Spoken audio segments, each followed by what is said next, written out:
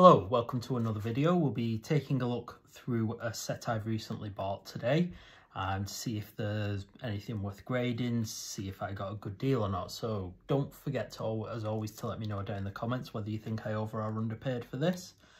Now, this set that I bought cost me £950 and it is a complete first edition fossil set. So all 62 cards are here, the 15 holos in this set.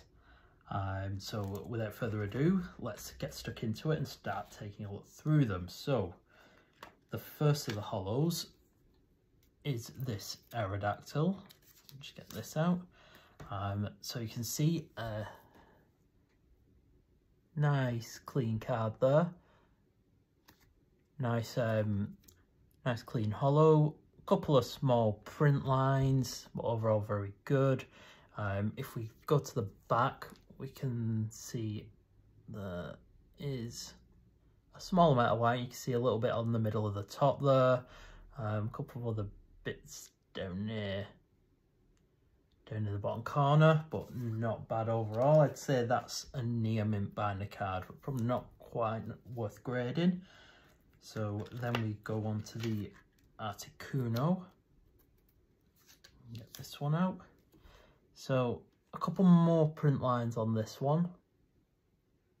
You can see they're sort of near the top of the middle, but not bad at all. Centering looks pretty good overall. If we go to the back, we can see again there is a small bit of whitening along the top. Centering actually looks quite good. Not bad. Again, I'd say that's probably a near mint binder card. So onto the Ditto. This holo actually is very nice. There are a couple of print lines in the bottom corner around here, but nothing major. Not really anything that I'd consider a scratch. You can see the centering is good. There. If we look at the back, you can see a bit of whitening along the top there. The rest of it's not bad. There's a bit around the bottom corner here, but nothing major. I would say, so this bit of whitening along the top there, that's kind of between near mint and light play, depending on how far you want to push it. I'd probably err on the side of caution and list that as light play, but not one for grading. And we get into the two big ones. We have the Dragonite. Very nice holo there. I tell you what, nothing, no, there's a couple of maybe minor print lines. It's not quite perfect. There is a bit of silver in around there as well that you can just see. Back actually is pretty good. Edges are not perfect, but not much whitening there. I'd say that's a near mint card. And we get into the next one. We've got the Gengar. So actually again a nice clean holo. Very nice. You see a bit of a print line there just to the left of the Pokemon. So that's not perfect. Centering is okay. There is a bit of silvering on the front as well, down near the bottom. If we go to the back, we can see a couple of bits of whitening there. And a bit more around the bottom corner there, so nothing major though. It's not too bad at all. Another near mint card there, I'd say. Then we get to the Haunter. Get this out. Now this is very well. Okay, so it's difficult to see. Trying to catch it. There is a print line just there running down, but that's really the only thing wrong with the front. Centering looks good. If we look there on the back, we can see That's very nice and clean. Tiny bit of whitening around this corner, but that's about it. Nothing major. The edges are nice and crisp. Centering left to right it's okay. Top to bottom is very good. So that might be one that's worth sending off for grading. So I'll keep that to one side. We've got the Hitmonlee. So, yeah, there's a couple of, I don't think these are, can't quite see them, shallow print lines near the top. I don't think these are scratches because they are completely straight. So I would suggest they probably are print lines. Centering is very nice. If we look on the back, there is a bit of whitening there along the top. A little bit more down the side, but nothing major. Again, to me, that qualifies as a near mint card. So that's another nice one. Then we have the Hypno. So, okay, a very nice clean hollow on this one.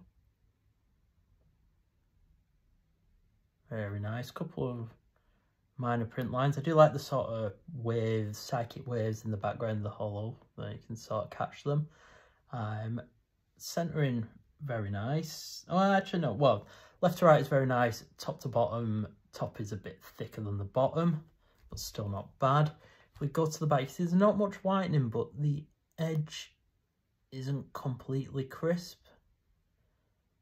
So there's a tiny bit of whitening around one of the corners there, but nothing major. At the top edge, you can sort of see there isn't perfect.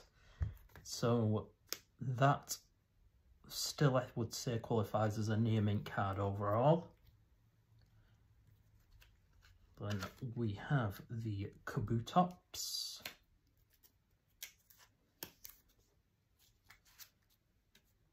This one has a small, I think this probably is a scratch. It's difficult to see. It is just, it's difficult to catch. It is very narrow. Sort of just around the head here, there is a small scratch. But aside from that, very nice condition card. Centering is actually pretty much spot on with this one, both top to bottom and left to right. Very, very nice. If we go to the back, there is not much whitening at all. There's a small bit around one of the corners up there. You can just see, but nothing major. That is a very nice card. This one is difficult to tell. This might have a chance at a 9. I may have to check this one against some of my other 9s and just kind of get an idea. Well, there are maybe a couple of print lines there, so I'll probably err on the side of caution and not send that one off. Then we've got the Lapras, card number 10 in this set. A very hard card to grade because of all that hollow, which scratches up really easily. This one actually is in pretty damn good shape. There's a couple small print lines near the head. Centering though is very good. It really does pop. Then if we go to the back, there are a couple of bits of whitening that you can see there near the top. A couple more small bits down near the bottom corners, but again, nothing major. Very nice condition card. I'd say definitely near mint. Then we've got the Magneton. So this one, actually, this is in very nice condition on the front. I did another one where I absolutely love the hollow with like those electric waves. This front is very nice and clean. Centering top to bottom isn't perfect, but it's not bad. Left to right is very good. But if we do go to the back, we can see a couple of bits of whitening along the top. some smaller bits near the bottom, but nothing major there. It's these bits on the top there. You can see that is probably the only thing stopping me sending that in to be graded, because other than that, that is pretty much spot on. Yeah, back center, rear centering is good as well. Just a shame about those two bits, because actually I think that would have a very good chance at a 9 or a 10 otherwise. A shame, but still, if you want a card for your first edition Fossil binder and you need the Magneton, that is the one for you. So we've got the Moltres, and actually another really nice clean holo here. This one actually is probably the best holo so far in terms of quality. There's absolutely nothing wrong with it. Front centering left to right, so it's a bit thicker on this side than this, but it's not terrible.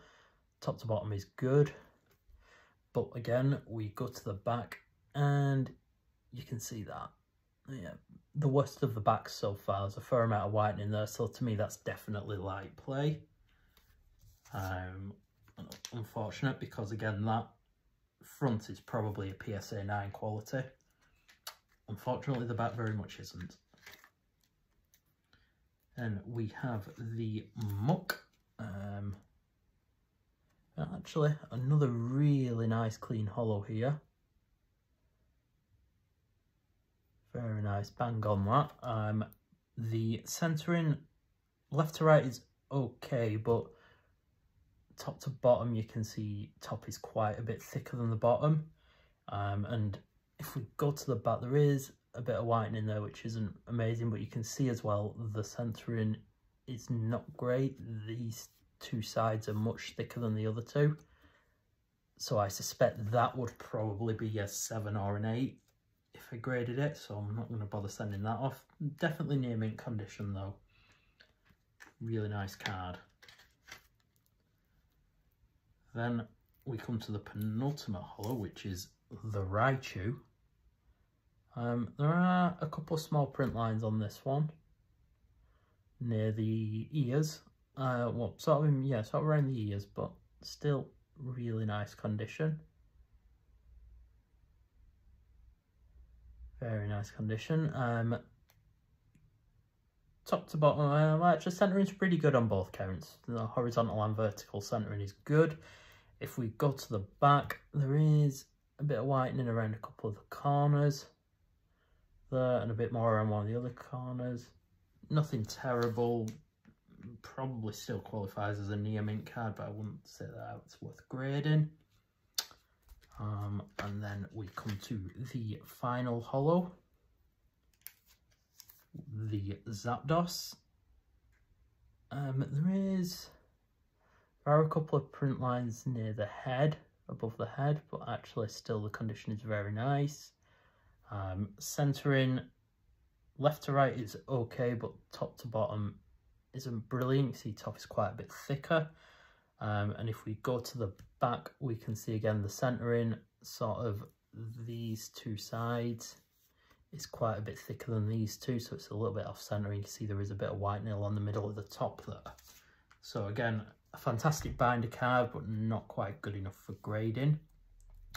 So I will double check these off video, but from here I'd say the only one that maybe is worth grading is the Haunter. But of the rest, I'd say the vast majority are near mint condition. So not bad. We'll grab a look at the big two non-holos here as well. Let's have a look at the Dragonite first.